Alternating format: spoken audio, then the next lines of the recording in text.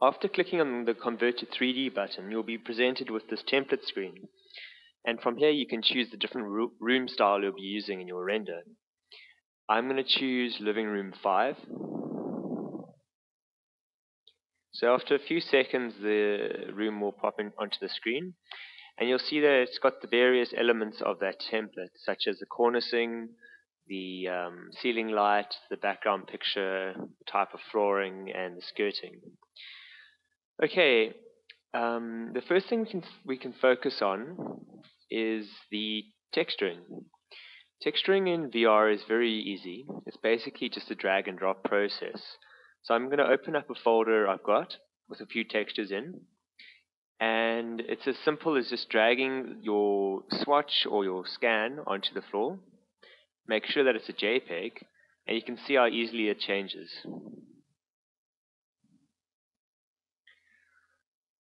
So I'm just going to stick with this white tile for now. The next texture I can change is the texture on the orange chairs, for example. If I just go to my fabrics, drag and drop onto the chair, and there we go.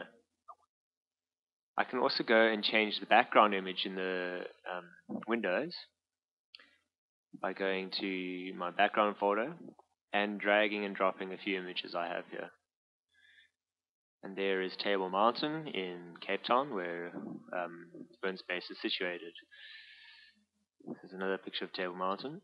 So I think I'm going to settle with this one of a wine farm for now.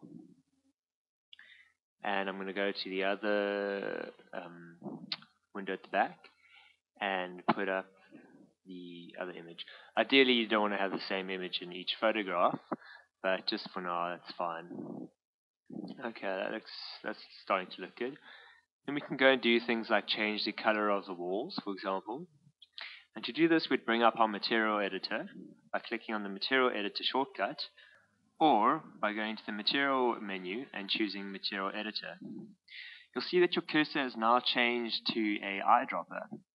And if you select the surface of a wall, for example, you'll see that the name of the texture appears, the type of texture it is, and if we click on the color tab, we'll be able to adjust the sliders and create different colors for the walls. Now, one of the first things you'll notice when you start using the program, as you can see that's happening here, is if I just selected the color of this wall, all the other walls in the room are changing. That's because they all have the same texture. If I want to change the color of the back wall only, I'm going to have to create a new texture for it. To do that, you go to the base menu, you choose New, click OK, click Apply, then click on the wall you want to change the color of, and then go to Color. Now you can go and adjust the individual colors. Okay, so I'm just going to make this a dark brown color. I'm going to select the other walls and make those all white. And I'll leave, maybe make the ceiling also a bit white. Okay, so that looks good for now. Okay, so the next thing we're going to do is just change the color of this unit, for example. Bring a material editor up again. Select the red. You'll see that it pops into this little preview over here. Select the texture button. And this texture button is a red map that's been applied to this wood. And now we can just go and make those white as well. Okay. Just make that 0, that 0, and this 1. And add a slight bit of reflection to it. Alright. Next we can just finish furnishing the room. So I'm going to put a big TV over here. To do that, you go to your products library, go to show library, go down to household electricity appliances, television, and I'm going to put a big flat screen down. I'm just going to choose this one here. Just position your cursor over the sort of cabinet, and I can see that this is a little bit too small for my taste. So what I'm going to do is just scale it up. To do this, you can either go to Object, Edit Object Scale, or by clicking on the Selection tool, which is this green arrow over here, and selecting the unit, you can right-click and bring up an additional menu of Move, Scale, Move, Rotate, and Scale. I'm going to choose Scale for now. If you look, you'll see this red border going around the TV. That's just a different axis on which you'll be working. So if I were to grab one of these handles and move it forward, it would increase the thickness of the TV. If I wanted to make it go a bit taller, just press spacebar to change the different axis until you get the one that we want to work with. And just grab one of the handles and scale up the unit. And then once you've done, just remember to click apply and close. I can then go on to texture this TV if I wanted to, just changing the background image there. And I can go and drop scenes from a movie, for example. Or you could put whatever sort of image you want. Okay, so you're just going to stick with that for now. The next thing I'm going to do is just put in a carpet.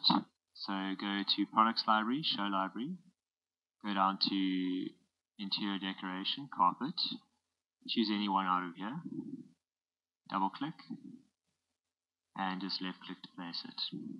Once again, we're just going to scale it up, so click on it, right click scale, and tap spacebar to change the axis on which you'll be working, and then just scale it up. Now I'm going to put a little sort of side table lamp over here. Products Library once again. Then you're going to go down to Lamp Appliance, Desk Lamp, and then just choose whichever one you like, and just click to place it. And then I'm going to finish off this wall at the back here by putting 3 paintings on. So go to your Products Library again, Show Library, go down to Interior Decoration, Painting, and then just browse for whichever sort of painting you like. I'm going to just choose these 3. Don't worry about the images that are on the paintings at the moment. You can change them just by using the simple drag and drop process. So I'm going to put it there. Perhaps just scale these up a bit.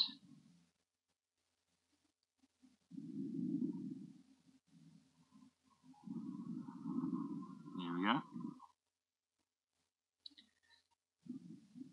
And just put a few decorations on the server, as well as a big mirror at the back here.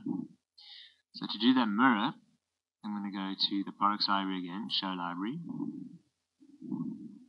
Now to do the mirror, if you have Additional Library 3 installed, you can go down to expand the bath menu, go to Mirror, and you can choose one of these mirrors here. I'll probably take this one for example. But if you don't, if you just have the normal system library, you can use a painting.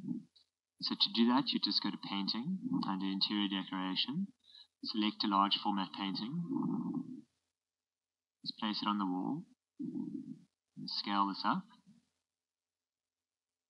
It can be quite a large mirror. There we go. And we're going to use our material editor to select the painting. And under the color tab, we're going to remove this texture.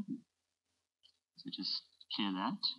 And under reflection, we're going to put that all the way up to 1. You'll see when we do our render, that will come out as a mirror finish.